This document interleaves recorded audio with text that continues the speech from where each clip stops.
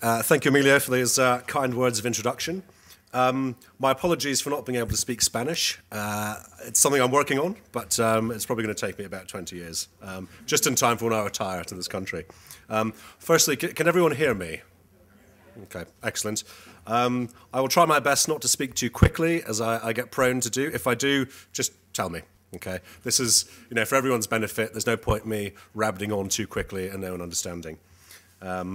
Okay, so let's have a look at what we're going to cover today.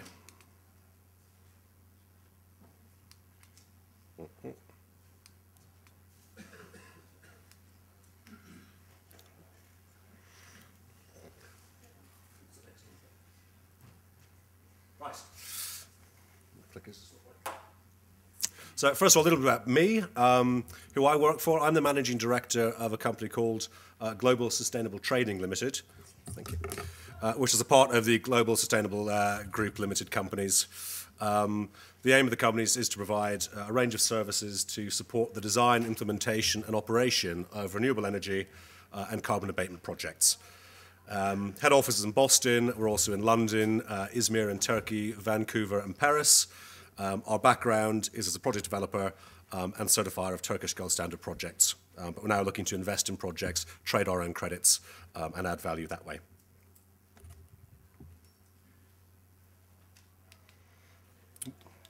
I thought we'd start with a little joke. Okay, this is my way of, again, not being able to speak Spanish, so I won't read it out for you because I'll just murder it. But if you just want to have that, and then kindly laugh at the end, I'll feel better.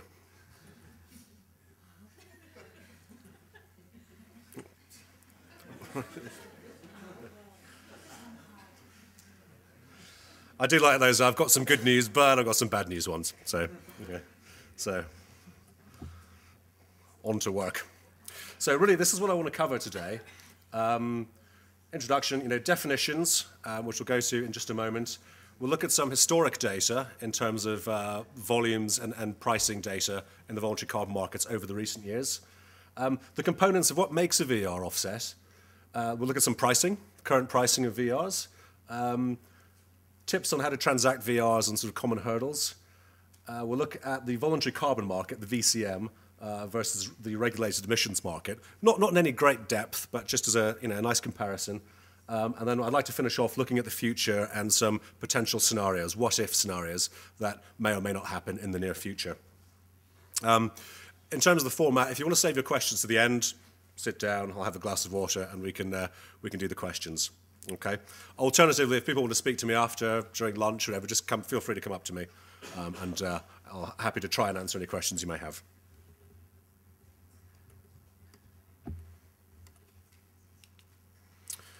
Okay. Now, in my presentation, I've taken several slides from with the kind permission of Ecosystem Marketplace and Bloomberg New Energy Finance. The reason I've done that is A, they're really cool, and B, this is really, the voluntary market is reasonably opaque. There's not a lot of published data on it. I'd suggest that this report is probably the best single report available on the market, and so it's kind of the Bible. Everyone refers to it. They take the data from about 600 direct respondents, brokers, traders, project developers. So pretty much everyone involved in the voluntary carbon market has an input, gives the data anonymously but freely to this survey that happens every year. And I'd say if anyone is serious about the voluntary carbon market, definitely get a look at this. And so it comes out every year. The website, www.ecosystemmarketplace.com. Okay, you download it for free, but it's an absolutely brilliant document, as you'll see from the slides that I'm going to be using from it. Okay, so just a thank you to those guys. Okay, so let's start with some definitions. Firstly, who knows here what the VCM is or what VRs are? When we throw these terms about, do people have some experience of those? Not really. Okay, great. We've got the definitions. So really, the first one is talking about the voluntary carbon market, which I'll keep calling the VCM for brevity. Okay, so this is from National Renewable Energy Lab, and if you just read it, that's what it's all about. Okay. And the second one is a VR definition, and that's from the Financial Times. That's the guide they give to their journalists, so that's their definition of what a VR is. Okay.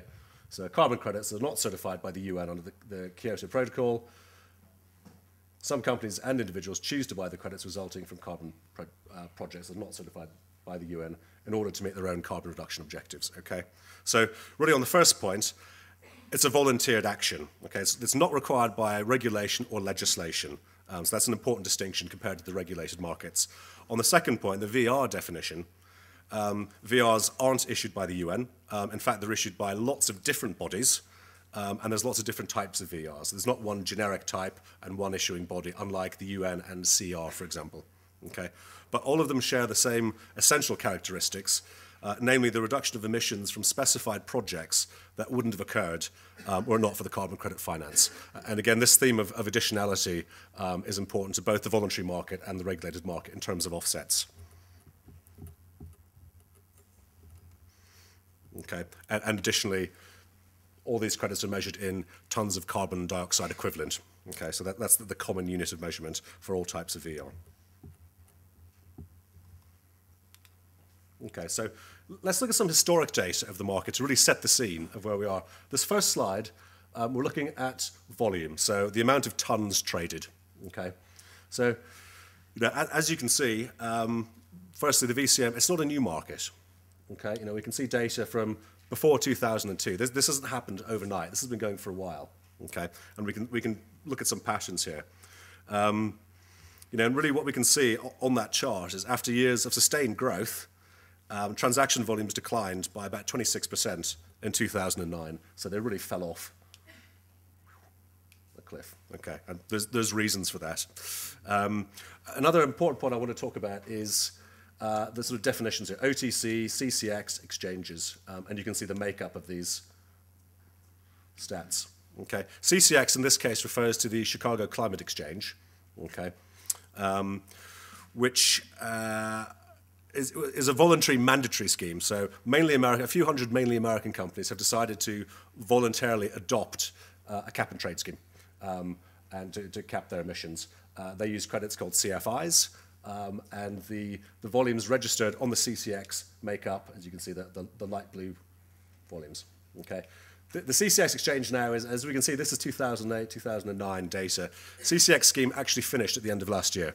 So there are some companies still trading and still buying some CFIs, but pretty much that market is over. So I think moving forward, and if we see the next year's data from 2010, 2011, there's not going to be much CCX, I don't think.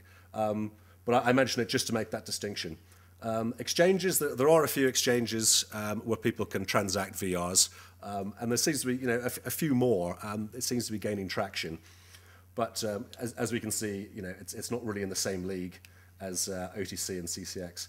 So that leaves OTC, over the counter. So these are bilateral trades as opposed to on an exchange like the CCX. Okay, and that really is the majority of the market, more or less. And I think that's really the focus of the market as well, I'd suggest. Over-the-counter trading is bilateral, and there are actually some OTC CCX trades, but not a great deal. Okay, so we can see that OTC has been the dominant avenue until 2008, but it's now resuming its dominance. This really reflects the largely unstructured nature of the VCM, where trades are typically bespoke transactions between two counterparties. Because VRs are so different, it's very hard to commoditize them. So typically people want to know exactly what they're buying, and they want to buy a unique volume, a unique vintage, etc. So some points that we'll touch on a little bit later. Okay, one of the big reasons, obviously, for the drop-off is the global economic recession. Okay, the vast majority of OTC purchasing is done for a pure voluntary, for a retirement basis. So people are buying these tons voluntarily, they don't have to, with a view to retiring them and offsetting their emissions. Obviously, when you have a bigger recession, companies have less money, the belts are a bit tightened, so they stop doing this. So we can just see that direct cut. You'll notice that that shrinkage there. As I said, OTC is slightly different because you had companies who signed up voluntarily to join a certain scheme, so that had to run its course. Okay, so that was affected, but not in such a similar fashion. So now let's look at value. So the last one was volume in terms of tons transacted. Same sort of parameters, but now it's value. in the market, okay? So the aggregate of the prices of all these different trades. And again, we can see the market's been going for a while. Small market, growing, growing quite nicely, really. And again, that same drop-off, okay, again, because of the recession. And that's global, that's affecting everyone. Taking this time. So values of credits have similarly declined during the following years. Average OTC prices,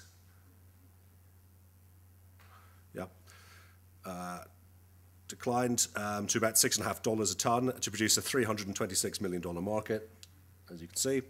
And that constitutes 87% of the total. So again, OTC really showing that's kind of the recent sort of direction of the market. Note also the value of CCX credits dropping from $307 million to 50 million. So we saw on the last slide there was a slight reduction in tons, but that's a massive reduction in value. Obviously, the price of CFI, the CCX credits, kind of went through the floor. So you get that massive drop-off in price. So overall, there's a picture of a shock decrease in volumes of transacted VRs and also in their value. 2009 was a bad year.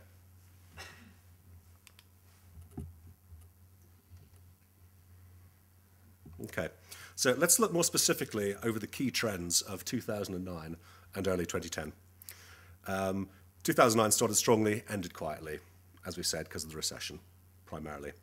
Linkages between infrastructure providers and third-party standards, also expansion to new locations and emerging markets for supply and demand. So that was a key trend we saw in 2009. This theme of building up infrastructure, registries, platforms, people ready to trade when the market picks up again. Better information for buyers due to transparency of issuances, registries, pricing, reports, etc. Also improved knowledge and experience of counterparties. I've said people have been trading credits for a while, but really in any decent volume only in the past few years. So with that, you get more experience between counterparties. Deals are a lot smoother. People know what to expect. So that helps as well, allied to the fact of better information generally, more transparent pricing, etc. in the market. So kind of moving into a bit of a more mature market. The fourth point there, CSR, corporate social responsibility, and public relations reported as the main buyer motivations. Pre-compliance activity also scaled up as a major market influence. Okay, and the last one, consumers increasingly are seeking specific options. For example, a VR credit with VCS standard and also CCB for certain applications. So buyers are getting very picky in terms of what standards they want, and we're seeing that interest and demand from buyers, increasing all the time. So again, that was a very big trend last year and still to this day. The issue is no one wants to be left holding credits that are subsequently deemed to be from a poor standard. And because there isn't a UN or one governing body saying this is a good standard, that's a bad standard, everyone has to take a kind of gamble. So everyone sort of looks at each other and works out what they think are the best standards for that type of project type. Okay.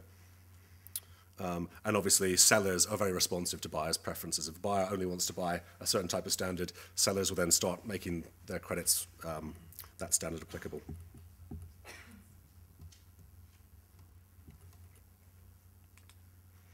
Okay, so next we're going to go through a few slides looking at the components of a VER offset. Okay, and as we can see, these include standard, the project type or methodology, the location, where the project's taken place, and also the vintage, the year in which the offset emissions occurred. As we've seen, a VR is a bespoke credit and it's not a commoditized instrument, at least not yet. Therefore, there are many factors that comprise a VER, and later on we'll see this illustrated in pricing preferences as well. So let's look at the main ones. How's that come out? Okay, it's a little bit small. Really what you have, if you can't see it at the back, is a list of various standards: American Carbon Registry Standard, Carbon Fix, Climate Action Reserve. Got to find this for Jerry, Voluntary Carbon Standard. There you go. Keep everyone happy. So a list of standards, and just a description. I'm sorry you can't read that, but it's just a nice. If you take away the notes, it'll be quite a useful slide because it gives you a lot of information on popular standards and the slight differences. Okay. Okay. So the point of the slide is there's lots of different standards out there. We're nowhere near commoditized at the moment.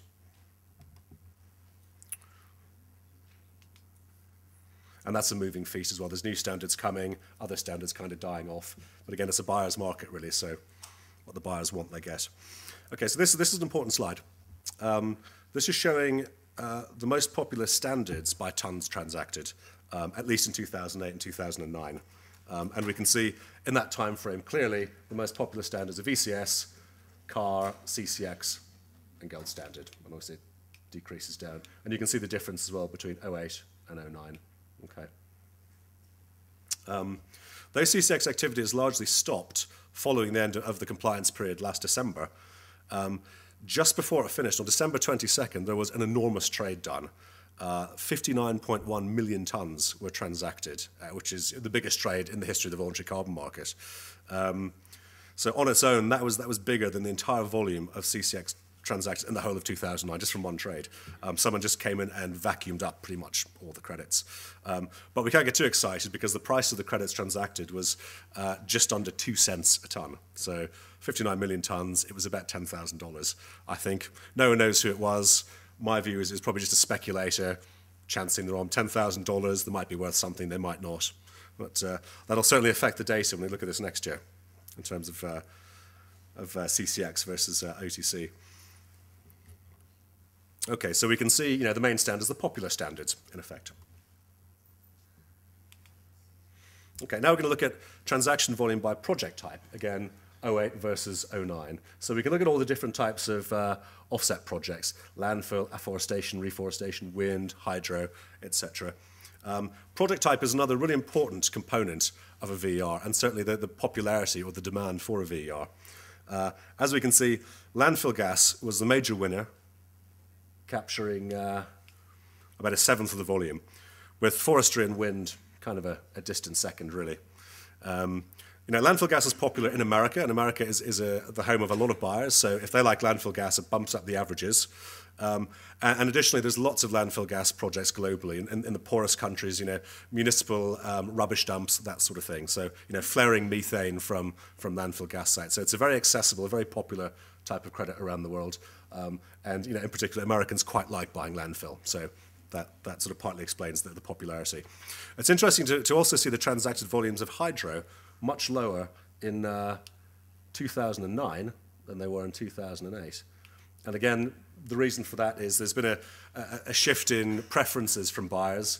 Hydro, renewable energy, voluntary buyers like renewable energy projects typically, but there's kind of a glut of hydro projects on the market. So people, don't want to have their portfolios just full of hydro. So it's really fallen off. And additionally, there's a lot of large hydro projects, and people now prefer micro hydro projects, run of river, less damage to the ecosystem of the river, etc. So that's kind of a glaring change from 16.4 to 3.2. So hydro is definitely not in fashion at the moment. Okay. So we looked at standards, projects. Just a quick aside into what's a really fast-growing area of the market: land-based credits. Okay, the popularity of land-based credits, forestry-type credits, really seems to have gone full circle. A lot of companies in the voluntary market started out doing forestry. People identify with trees. Saving forests or planting forests as well was very popular. And then it seemed to fall out of favour, and there are issues over, additionality, buffers. How can you guarantee forest doesn't get chopped down? The logging just goes to the next door forest. All those issues, which are now being tackled again, and we're seeing this sort of full circle of people now engaging again with forestry, with RED type projects as well. Afforestation, reforestation, planting forests where it's not been before, or replanting where it once was and chopped down. And a big area, I think, is going to be RED, which is this avoided deforestation. I think people really strongly identify with that. And it's also an excellent example of the innovation of the voluntary carbon market compared to, say, the regulated markets, where, in this case, the voluntary standard, the voluntary carbon standard, in fact, has developed a robust and coherent project methodology that the UN is now looking at emulating and making available for its projects. So, that's a nice little footnote in terms of one of the values of the voluntary market. It's not just about people wanting to feel good about themselves and offsetting their flights or their company's emissions. It's also a driver for innovation in terms of project types, and that's very valuable.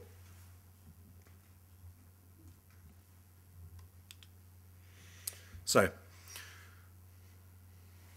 transaction volume by project location. So again, this is another one of those vital components. Standard, project type, location as well. It's a buyer's market. People are interested where the credits came from, and that'll affect the price, that'll affect the demand. So as we can see, again, because we're aggregating lots of data in this report, the US is the most popular by a long way. Again, that's because there's a lot of American buyers, and Americans like buying American. So that's going to make it look like that. Outside of America, I'd suggest that people quite like buying credits from least developed countries. Okay, it used to be China, India. Now people have got kind of a surplus of that, so they're looking at Ecuador or Tibet or places like that. Some of it is kind of fashionable, but people typically want to feel that they're investing their money in a project that's really helping the community, wherever that is. And the smaller, the most furthest away, and exotic it sounds, tends to be quite popular. Okay. So, this is just, I think, quite a cool slide. Doesn't show a great deal. Transaction volume by location and project type.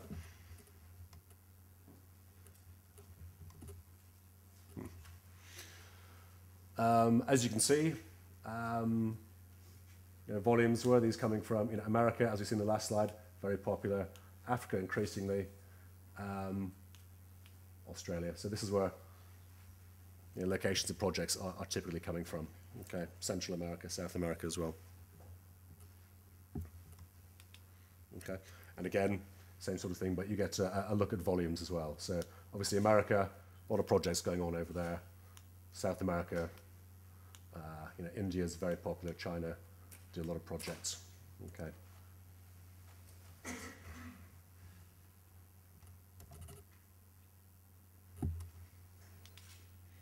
So now let's look at transaction volume by vintage. So again, on this theme of components, standards, location, vintage as well is very important. So what year did the offsets take place in? And as we can see, this is 2008, 2009. The most popular offsets in 2009 were from 2009, so the freshest ones available. People weren't that interested in offsets that happened 5 years previously. Equally, they weren't massively interested in offsets that are going to happen in a few years' time. So it's very much a spot market, and that's not changed a huge amount last year either. So people like buying spot, people like buying fresh. If you have the choice as a buyer to buy an offset that occurred last week or one that occurred 4 years ago, you're probably going to go with the freshest. Okay.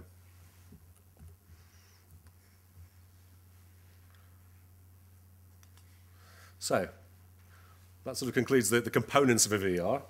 Yeah, pricing, it's depressing, but hopefully things are on the mend. So we're going to look sort of briefly at pricing now and sort of factors affecting it. So this is just a neat slide showing credit price by project type, 2008, 2009. No surprise, the most extreme, impressive project methodologies attract the highest price. I said before, renewable energy is popular with people. Solar. I don't think there's a lot of solar projects out there, but they're super duper. Yes, yeah. Biomass as well. Typically in a village situation, bagasse from sugarcane or waste pulp, that sort of thing. Co-firing burners with waste products. So biomass is very important. Energy efficiency, wind again is renewable. People like that. What's getting sort of less price? We're looking at things like industrial gas, geosequestration. It's all on a massive scale. People, it's an industrial factory burning, incinerating industrial gases. It's not very sexy. It doesn't really get the heart pumping. Whereas some fantastic solar project is brilliant, or a small run-of-river hydro project in the Andes, people go for. Okay, factory stuff, less cool, smaller price. Okay. Okay. Here's a slide I've taken from a publication called Environmental Finance. Again, if you're interested in the voluntary market, I'd recommend you have a look at it. The reason I put it in is just to show an example of how information is being disseminated in the market now. This wasn't the case 3 years ago, when pretty much brokers and traders were the only ones who really knew what credits were worth, because they were the ones transacting them. So it was very much a bit of a dark art, and no one really knew what prices were. I'd contest that, as we'll see, prices and spreads are still reasonably wide, which would suggest to me that there's not a great deal of activity, at that moment in time for those credits. 50 cents to $3.25, that's a pretty wide spread.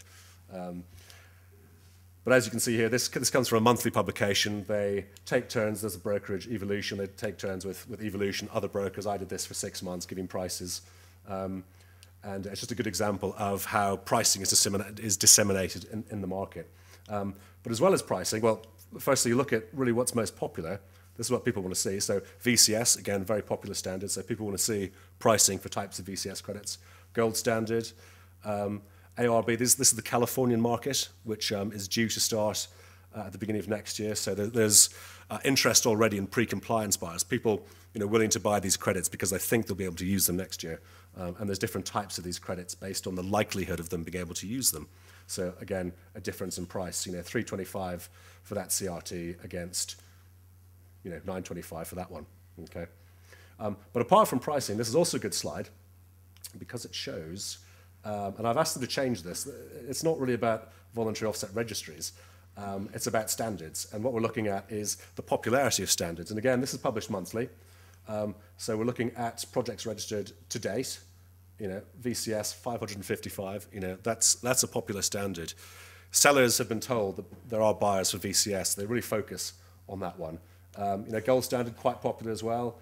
CAR in California, it's getting more popular because of this potential market in the American carbon registry. But I just thought that was a neat sort of highlight there of what's going on. Issued credits as well, 50 million, 51 million. That kind of says a big story about what people want to buy in the market. Okay. So now just have a sort of a quick look at transacting VRs. We've talked about what a VR is, what the voluntary carbon market is, but let's have a look at who's transacting them and things to think about. So the first thing to remember with a VR is they're not commoditized. One VR is not the same as another VR. As we've seen, they completely vary on location, vintage, standard, project methodology. So there's lots of different components. So it's not comparing eggs with eggs at all. Okay. Equally, there are no guarantees of enduring appeal. What was really popular, as we saw a couple of years ago, large hydro, people had enough of it. So what was popular becomes unpopular. It's very fashionable, and because it's not a commodity, no one really knows what's going to happen. So buyers tend to buy what they think is the best and hold on to that, or retire the credits. So there's an element of fashion, of changing fashions. There's lots of different choice. Beauty is very much in the eye of the beholder. Certain people think certain standards, certain project methodologies are the bee's knees. Other people buy completely separate things. If you look at it on an international level, Americans tend to buy project types that Europeans find a little bit, unsexy. Landfill. Europeans aren't really interested in landfill. It's a bit older. Europeans want, as I said, Ecuadorian solar systems or something like that, whereas Americans just want landfill. So it really depends who the buyer is. And again, there's potential for interference from external agencies. Credits go through a process of being verified, validated, typically by third-party companies, registry companies, and verification companies. Sometimes they can have too much work on. There's a constant complaint they haven't got enough staff. A lot of projects are CDM projects, and so they get verified by the CDM verifier, but they're also, they'll count the credits before the UN registration as VRs. Now, if there's a problem, for example, the UN suspends the verifier, then the knock-on effect is the VRs don't get verified either, because no one can do anything until that verifier is released from its suspension. So there's all these various impacts potentially on issuing these credits and transacting VRs. It's all very well doing a contract to take ownership of VRs from next month, but then if there's a 6-month delay, there's an issue.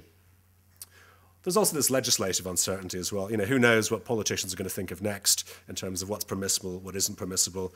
Some credits might become eligible for a compliance scheme in the future. So, that massively changes the dynamic of those credits. As we saw with those CRT, those Californian credits, a lot of people think there's going to be a market starting next year. Suddenly the demand for certain types of CRTs goes through the roof because people are buying them now before they become more expensive. The legislation might fall apart. It might not start next year, and then we'll see prices probably drop down again. So, there's all these impacts, these unknowns. And, occasionally there is some bad press. I think less and less, though. 4 or 5 years ago, there's always stories in newspapers about, anyway, tons, Mickey Mouse credits, that sort of thing. I mean, I think we're pretty much over that now. And even the voluntary market, it's not officially regulated.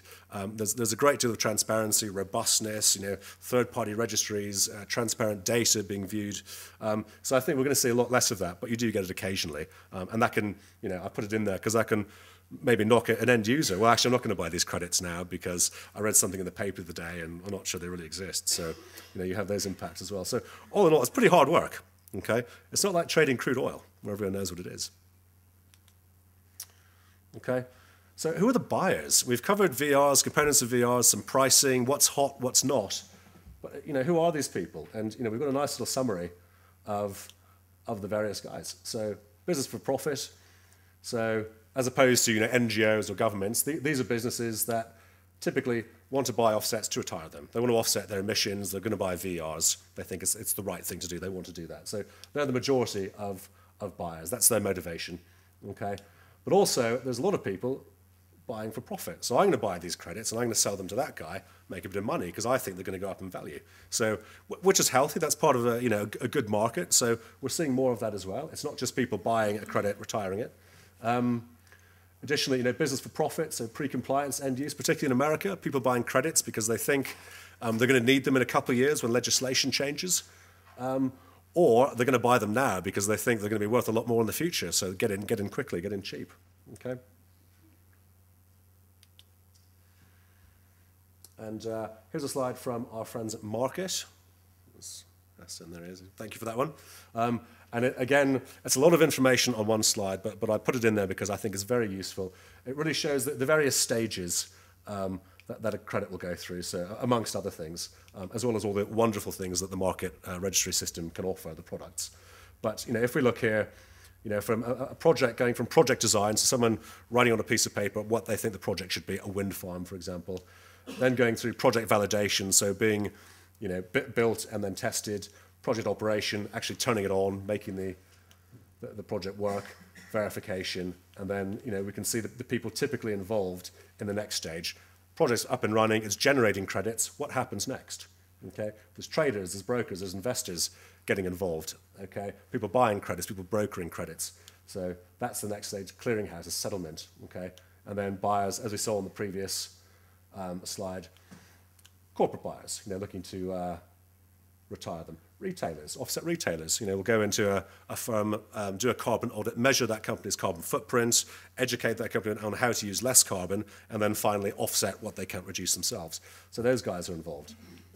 Speculative buyers, as I said in America, people buying credits now because they think they could be worth more in the future as opposed to retiring them. So lots of different market participants, a few stages for a project to actually go through, and the people who get involved in the middle typically.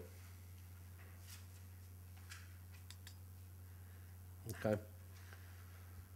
And here's just a quick picture of transaction volume by registry utilized as well. We've talked about VR components, we've talked about pricing. There's lots of different registries out there.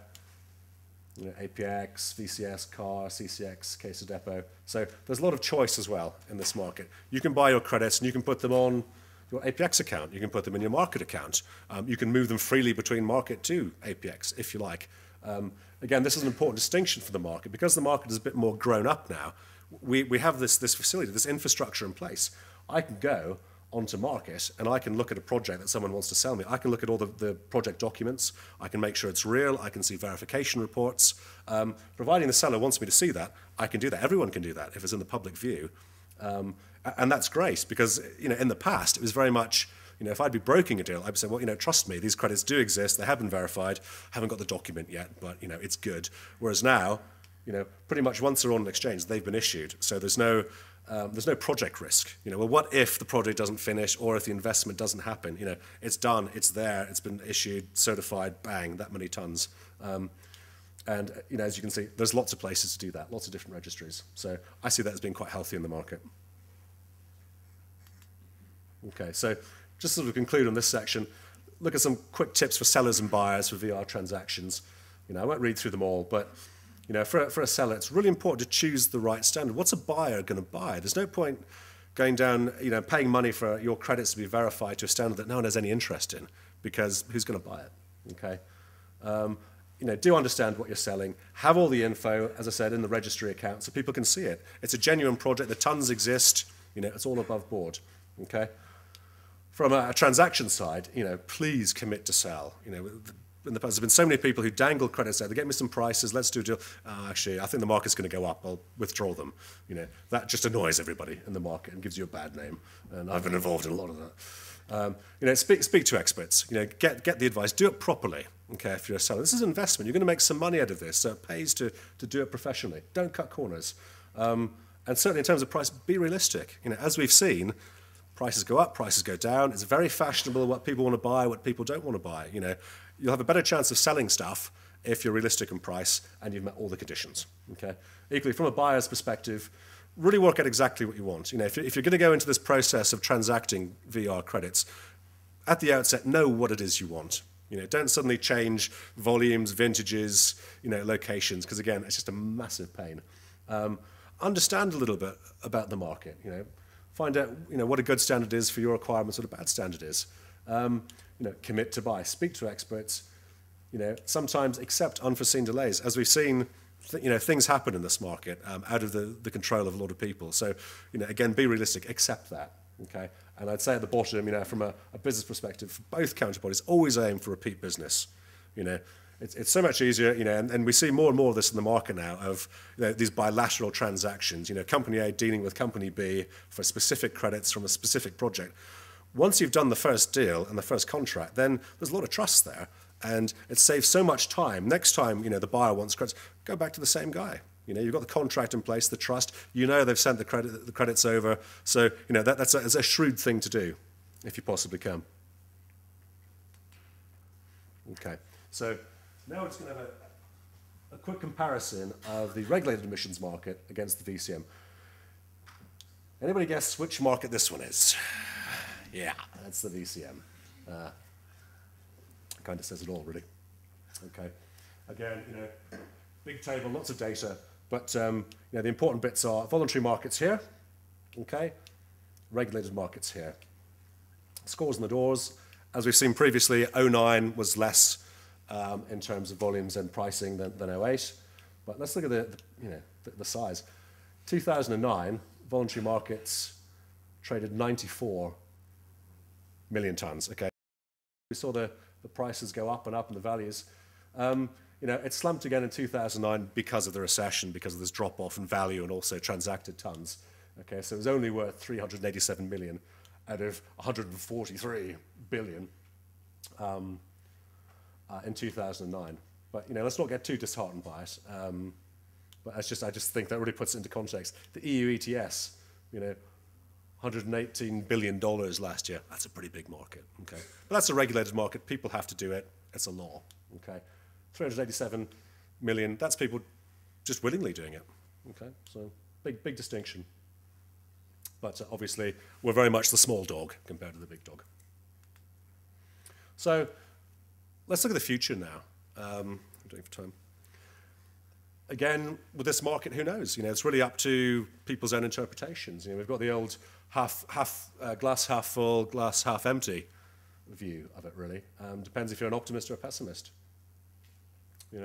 This is an interesting one. This is the survey that Ecosystem Marketplaces and Bloomberg New Energy Finance do. They always throw this question just at the end, and they say, you guys are market experts, you're participating in this market. Where do you see the market going next year, 5 years, 10 years' time? Okay, and what we can see is that's the real, actual line of what's happened, historic growth. Okay, 2007, people thought the market was going to dip a bit and then go up. actually pretty accurate. Look what they've got to 2000. So 2007, they actually accurately predicted the size of the market in 2009. That's pretty cool. So, what this really demonstrates is people aren't running away with themselves. There's not people saying, yeah, this year was quiet, but next year we're going to do a gazillion tons. People are quite rational, and they're not too far off the mark, really. I've just filled in this survey for this year, and again, I'm reasonably optimistic about what the market will hold. But so there we see what 599 other people in the market, their view of the projected growth and direction of this market is.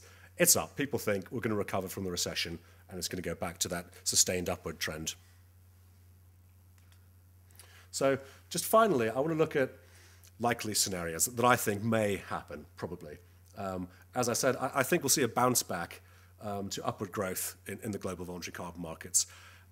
As I said a few times, the OTC market is largely occupied with retirement, with pure voluntary aspirations as opposed to pre-compliance. I think the recession took a lot of money out of the system. People tightened their belts a bit. When the recession's effects end and people, companies have a bit more money in individuals, I think we'll see that trend going up again. People will start buying offsets again, and we'll see that growth continue. I think we're going to see continued evolution of standards in the market. Buyers are still very picky. They want standards that really reflect what the sort of projects they want to buy, and increased market transparency. As we've seen already, there's been a huge amount of transparency in terms of registries, freely available pricing data, et cetera, et cetera. A few years ago, we really didn't have any of that. It was all whispers and very sort of dark arts.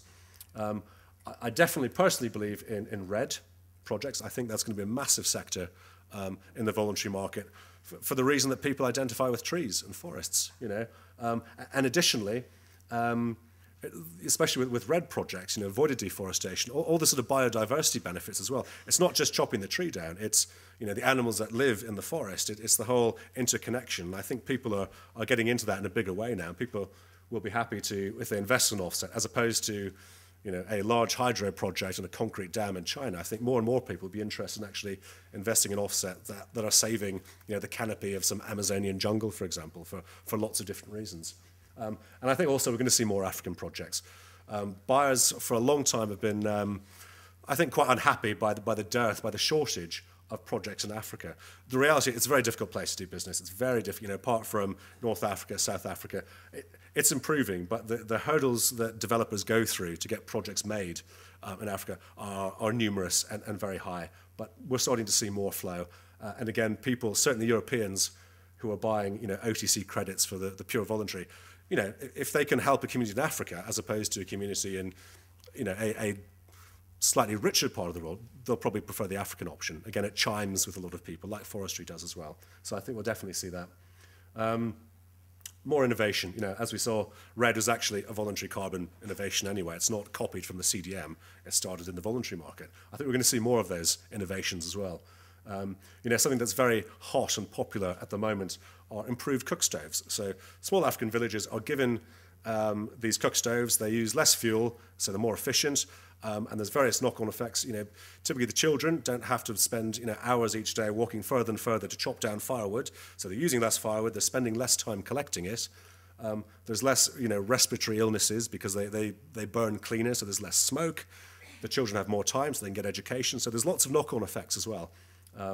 Again, water filters is a great system. As opposed to having to heat the water to purify it, inexpensive filters now, which can be given out in a project. And again, that has health benefits, time benefits, education benefits. So we're going to see more of these quite clever, innovative ideas in voluntary projects. And I think that'll be reflected by a broader base of investment. In the past, people wanted to offset their carbon emissions. That was the whole point. I think we're going to see money coming in from people who want to help with the education aspects, as I've described for African cook stoves, or the health aspects. So, drawing a broader base of investment from lots of different areas, not just from people who want to offset tons of carbon emissions. Okay. Additionally, as this voluntary carbon market matures, we will see more forward trading. That's inevitable with the maturing market. As we've seen, it's very much focused on spot at the moment. So issued tons, typically issued recently, we'll do a deal now, issued tons, we'll transfer them from your registry account to my registry account, okay, done, pay, everyone's happy. I think as people get a bit more confident, there's going to be more buying in the future. So forward trades, people locking in credits that are going to come from projects in 2 years, 3 years, 4 years down the line. Okay, and hopefully a big scenario that will come off will be U.S. offsets. This Californian market at the moment, the potential Californian market, could be very good news for the voluntary carbon market. Ironically, it'll cease to be a voluntary carbon market, but that's another issue. But things like that can really dominate growth in terms of investments in projects, eligibility of different standards as well. At the moment, they're locking it down to one standard, but I don't see that there's enough credits possible to satisfy demand. So that means they might have to open up the Californian scheme to different standards, which then could be a bit of a gold rush in terms of people now trading different standards which will be eligible. So again, that would be very good news and really jumpstart this market. That should say muchas gracias. I've learned today, so apologies for that.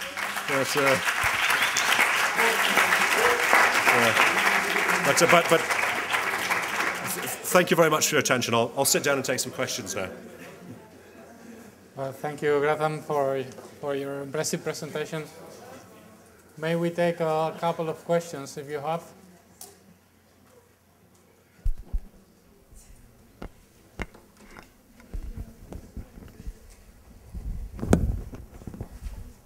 ¿Hay una pregunta ahí?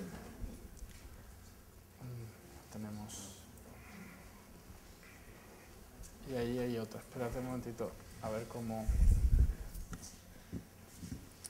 Ahí. Y luego aquí hay otras también, luego. Vale. I was wondering, besides speculation, is there something you can actually do now as a final buyer of the credits?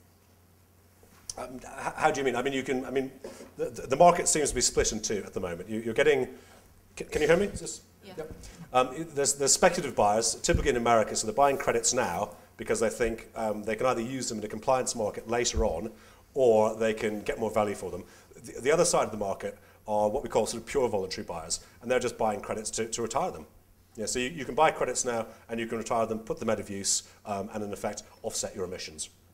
We're seeing both types of activity in the market.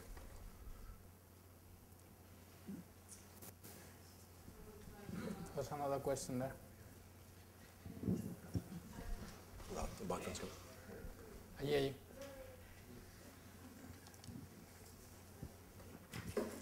I don't know if you have information about this, but it's just curiosity about an initiative that it's more focused on the end customer, let's call it like this, the people like us who are buying products each day. I saw that companies like British Airways or KLM, they offer the customers when you buy a ticket to offset the emissions that your travel is causing voluntarily. My question is, do you know if this initiative has had a really success or not, and what's the perception from the end customer? It's the people going that direction, because at the end, this gives a little bit of a measure of how the general public perceives all these issues.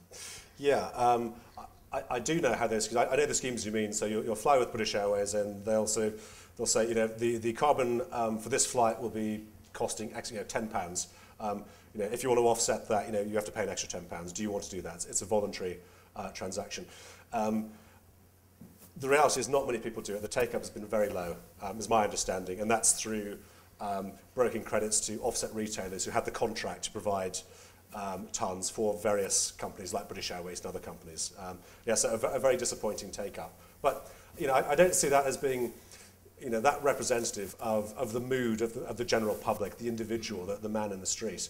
I think a lot of people still do like to offset their emissions. I've offset my emissions. Companies like to offset their emissions. I don't think the airline route ever really worked, to be honest. It wasn't a case of it was very popular and now it's stopped. I don't think it was ever really that popular. Not many people have ever really taken up that opportunity to offset their flights. Whereas in other walks of life, people will do it, but just not through airlines for whatever reason. A mí me gustaría añadir que realmente nosotros tenemos un pequeño esquema de venta desde la página web nuestra de Zero Emissions de compensaciones de emisiones, y te puedo asegurar que es muy difícil vender emisiones en retailer, ¿no? en pequeñas unidades. Es muy complicado.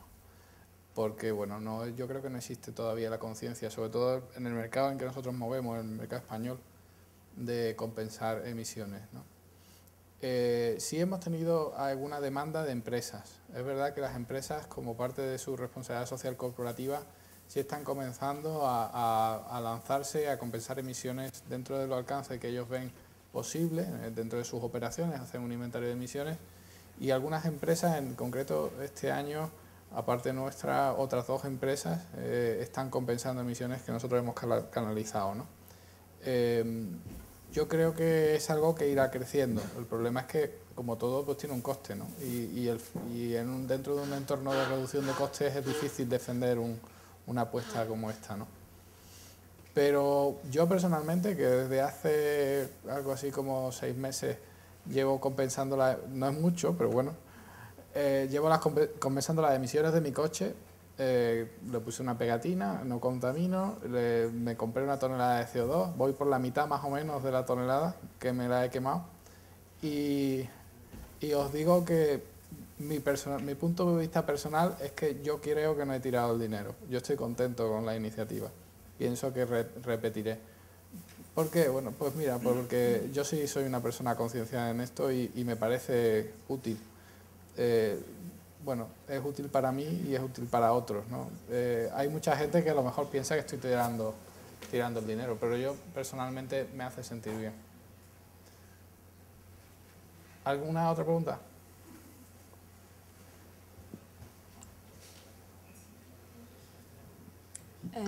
I was wondering if there is any market mechanism that regulates that the price of the carbon credits don't go too low. In the voluntary carbon market, there isn't. It's a completely unregulated market. And as we saw, I mentioned that trade on the CCX, 59.1 million tons at 1.7 US cents a ton, but that was the will of the market. So in the voluntary market, there's no restriction of prices, no floor prices, cap prices, which you might get in compliance markets.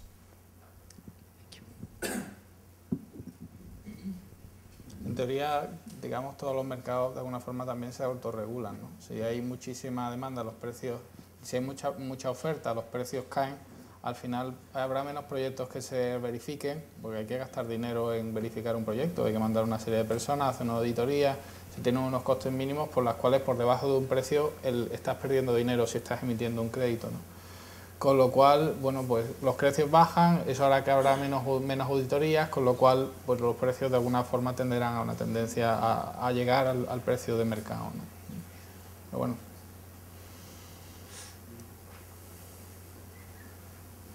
Any further question? Allí hay otra. Me again. It seems kind of messy to me that there are so many different standards. So isn't there an initiative to harmonize these standards like in the future and make a common credit?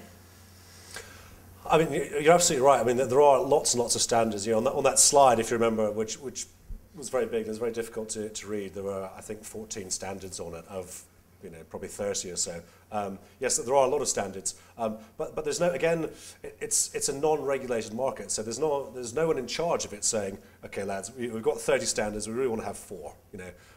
It's never going to happen like that. So it's really through the preferences of the market dynamic. If buyers want VCS red, they're going to go down that route. If other buyers want gold standard credits, that will be popular. What we will see is more evolution of standards, and I think eventually we will see a consolidation of who the main standards are, who's really buying what. And already we can see, I showed a slide with VCS being very popular, gold standard, CAR. So even though there are lots and lots of standards, typically the volumes tend to be compressed in 4 or 5. But equally, there's no guarantee that'll stay in the future. That it could again expand to different standards for specific project types. But it might be easier if there were just 3 or 4 standards. But no one's in charge of the market. No one can dictate what happens apart from the market itself. So for the foreseeable future, I just think we'll see perhaps some consolidation, but really buyers choosing through their buying preferences to buy from a certain handful of standards realistically.